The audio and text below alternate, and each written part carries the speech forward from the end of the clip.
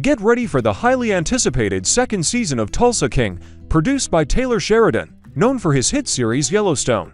Despite its success, this show differs from Sheridan's usual Dutton family focus. Following swift approval for a second season after its debut, fans are eager to know what's next for Sylvester Stallone and his crime crew. New leadership.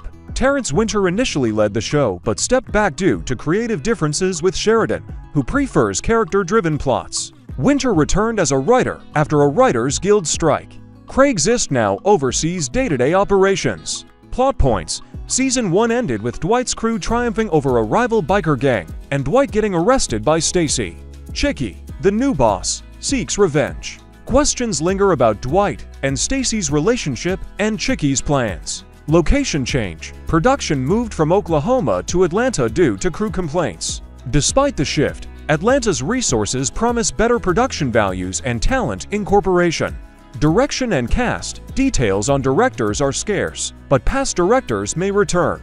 Most of the main cast returns, with new regulars Annabella Sciorra and Tatiana Zapardino, and Frank Grillo joining as a Kansas City mobster. Release date. Production started in April 2024, so expect a late fall return, similar to Season 1's November debut.